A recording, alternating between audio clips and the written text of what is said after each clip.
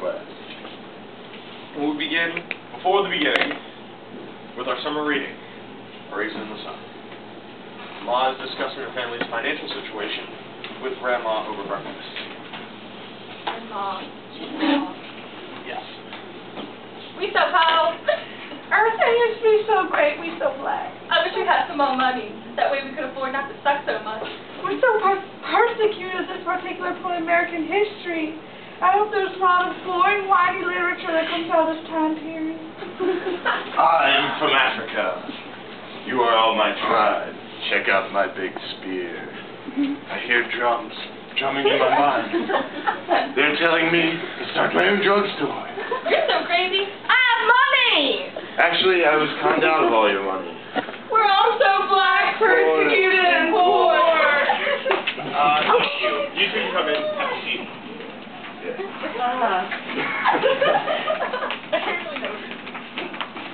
Okay, moving along, we will proceed to Steinbeck's Of Mice and Men, a novel about, what else, a poor farmhand and his retarded friend who has a weird petting things. I'll be playing the part of George, the slightly less retarded farmer. Can't believe you killed that poor girl just because she had soft hair. You're such a tart bagger. Rabbit? Yes, rabbit. Yay, rabbit.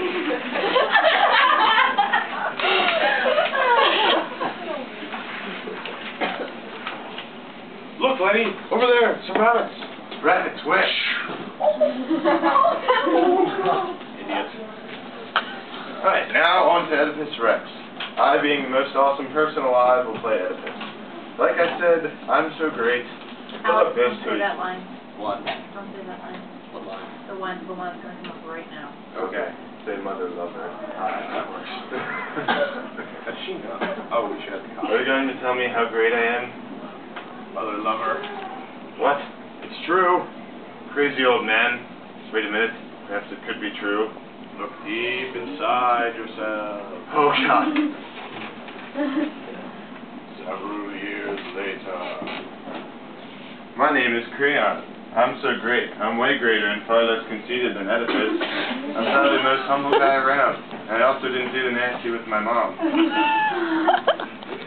Oh, my brother is dead, not buried. It is so awful. Silence, wench.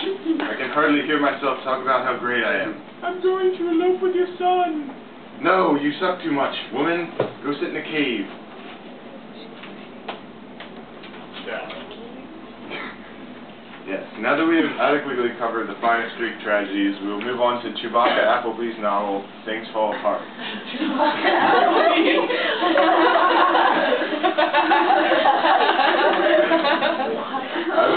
I will play Okonkwo, the respected warrior in his society.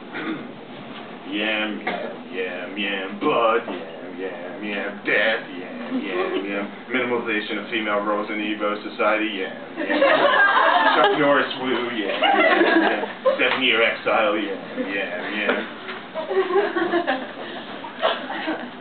Christianity!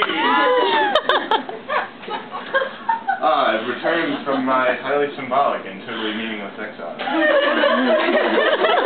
Versus British government. Not to be cliche, but I'm going to end the novel by killing myself. And now, for the sake of fairness, we must examine the other side of European colonization in Africa, even though Heart of Darkness is set in a different part of Africa, during a different time, and with two entirely different books. We figured that for this novel we would take a break from acting and have a short plot summary and discussion of the themes in the novel. Alright, so, plot. Ivory. A little less quick summary. Ivory. Well, how about themes? There's some interesting thoughts about good versus evil and the true nature of man sort of gone over in the book. Portrayed by Ivory. Well, yes, but there are other symbols like... Kurtz's obsession with ivory, his ivory-colored head, the lust for ivory not only in himself but in Europe in general at the time, the continued motif of light versus darkness portrayed no better by the Ivory. The fated nature of man symbolized by the fossil ivory, or the simple fact that the elephants also need it to live. Nice, fine, ivory, a whole 300-page book about ivory. Now, we're going to take a short moment here to remember all the novels that were read outside of class for our independent reading assignment over Christmas break. Alex, if you will. Treasure Island, Don Quixote, Animal Farm, Lord of Flies, Love with the Color Purple, Lisa Bean, The Color Purple, Sierra de Bergerac, The Red Badge of Courage, Death Comes to the Archbishop, The Bell Jar, Scarlet Letter, 1984, Animal Farm, Brave New World, Portrait of a Baby, Sound of Fury, Animal Farm. More Animal Farms? Inconceivable! You're saying that word. I do not think it means what you think it means. Excellent. And that is really all the discussion those books deserve. And now on to everyone's favorite in-class novel, The Grapes of Wrath. Novel next year. As we all know, The Grapes of Wrath was written by the late, great, inadequate, long-winded, and generally uninteresting John Steinbeck. The book begins with a 75-page description of the setting, the Great Depression. Just as we meet what disappointingly turns out to be the main character, Tom Joad, we, Turtle.